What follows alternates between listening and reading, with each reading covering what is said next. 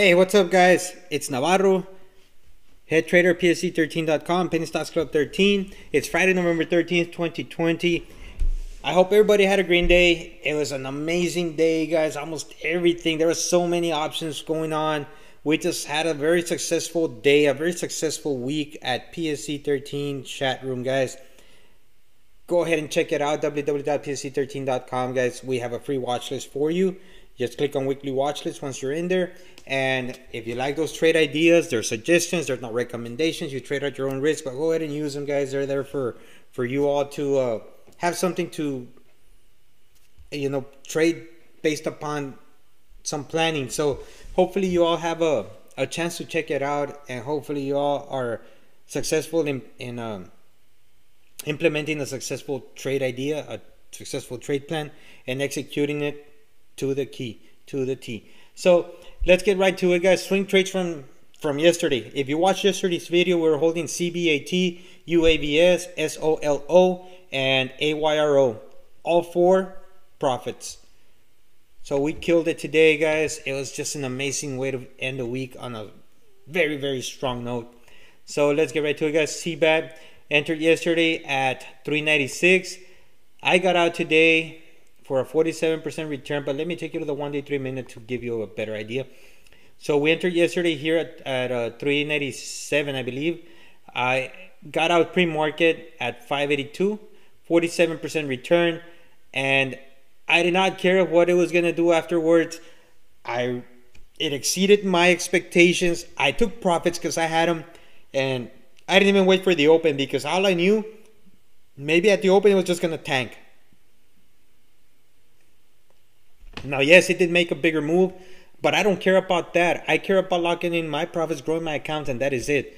So what would have happened maybe if I did not take profits here on this great candle? Well, let's zoom in.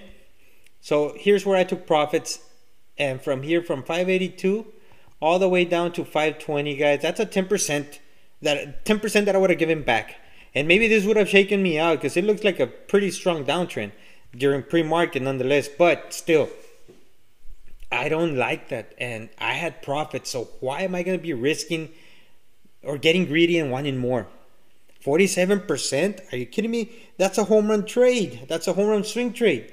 You get 10%, you got your base hits. You got 20%, that's your double. You got 30%, that's your triple. You got 40%, that's your home run. You get 50% plus, that's your grand slam trade, guys. I got a home run out of this. I locked in profits. I didn't care where it was going to go afterwards.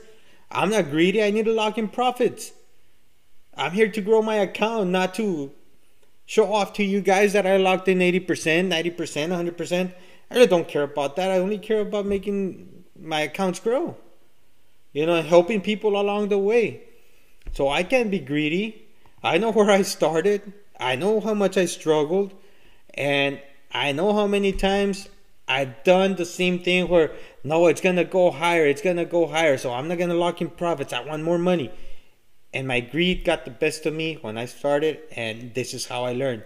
I did learn the hard way, guys. I learned the hard way. But now I am more disciplined. I am just at that level where if I have 10%, I'm more than likely going to take some profits off. Maybe leave some writing. But I know I locked in profits and now my account is going to be safe. So, lesson learned, and thank goodness because it has helped me grow my accounts because of that discipline. So CBAT, guys, this is a very successful swing trade. The other one that was very successful was Solo, and this one was a 3-day hold on one of my accounts.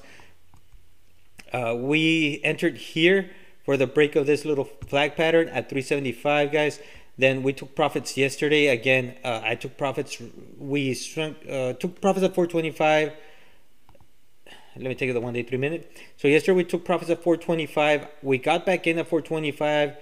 I took profits on my big account at 499, and then I held it on my other account, and I took profits today at 599. And then yes, I left a lot on the table. Again, I don't care. It exceeded my expectations. This is just a little bit more. Left a little bit for other people. Again, I was in it from 375. Took profits there. That's about a 60% return, guys. I mean, I can't be greedy. fine. Other people maybe traded it better, and that's awesome. And you know what? And they did. And one of the people in my group, they did.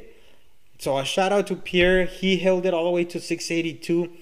And wow, what a way to hold, Pierre. Congratulations, man. I'm so happy for you. I love it when members in the group, they just out trade me. That's awesome, guys. I love it. I am not envious. I am not greedy. I love people succeeding. It makes me even happier than when I succeed. So for me, that's what it's all about. Helping people out and knowing that they're growing and that they're learning and that they're becoming self-sufficient. That is it, guys. That's what it's all about. And that's what really touches me. That's what moves me. That's what drives me. So Pierre, great job, man. Next one, AYRO, guys, another swing trade. Let's check the daily first. So remember yesterday I told you we got in at 340, and let's see what happened today. I had a profit target at 4, but let's see what happened during the day. So we got in yesterday at 340 here. That's where it bounced. That's where it bounced pre-market. And yesterday, remember, I took some off at 355. If you go and check the video again, I hate to be repetitive, but check the video, guys, because this is not me making stuff up. This is really what happened. And you know, I was waiting for it to make its move all the way up to 4. Let me zoom in here. So here is the morning, and you know, I was waiting for it to just continue all the way up to 4. It did not go as planned in the morning. I took my final take at 350 for a total of about a 4% return. Still a winner for me.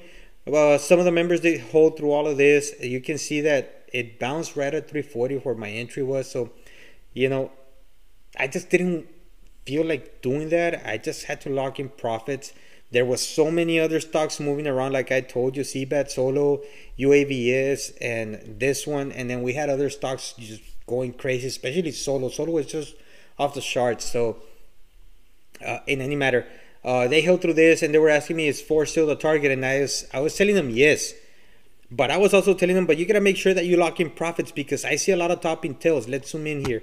So you can see all these 3-minute topping tails here. You can see this little wicks. These are called topping tails, where you get that resistance where shorts are coming in or there's just profit taking. So I didn't feel like it was going to go, and it didn't, at least not till the afternoon. So I told them to take profits. They did. And then all of a sudden in the afternoon, it makes its way all the way up to 4, even a little bit higher. But again, there's no way we can predict that. So you got to lock in profits when you have them, because for all we know, this could have just been a crash and it just completely just flushed. So AYRO, another successful swing trade, guys, and it was awesome. UAVS was another swing trade that we had from yesterday. If y'all remember, we entered here on this little cup and handle at 260 for the break of that cup and handle. It held that support at 260. It opened up way higher, and we did not take profits here. Remember, our profit target was 3, so we let this roll. We're still profitable. Remember, our entry was down here at 360. So even if we would have taken profits somewhere here, if it would have broken down below this level, then we would still be successful. Not as profitable, but still successful. So we just let this one ride. It tested this 295 level close to the pre-market high, and it just didn't quite get there to 3 till after market. I did take some profits at 292. It made that big move to 3. I was holding just a small position. I wasn't trading after market. I had a 25% position left only, which is not a big position. So, you know, I'm swinging that small percentage till Monday. And if on Monday I have to just cut it, then I'll cut it. If it gives me an opportunity to trade it or sell it over 3, then I will. In any case, I locked in significant profits that I don't think that 25% will affect my percentage gain on UAVS, guys. So that was another successful swing trade. That was 444 on swing trades, guys. With every single swing trade, we just locked in profits. The other one, KOS, this is not a one that we... Or this is our current position, one that we're seeing trading for Monday. And you can see here that little flag pattern. This is the pattern that we were playing, the breakout. 125 entry. We entered at 125. It's currently right below 129, which is the pattern side. We're looking for a move to between 140 to 160, and we'll be locking profits along the way. If it gives us an opportunity on Monday, we'll see how it opens. But for now, it looks like it's this little pattern is kind of working. So we'll see what happens, guys. That is it. That is all I have. I'll do a watch list for Monday. I'll do a video watch list for Monday on Sunday, if that makes any sense, guys. So we'll do some Sunday stock prep for next week, and we'll see you soon, guys. That is it for me. We'll catch you in the next one.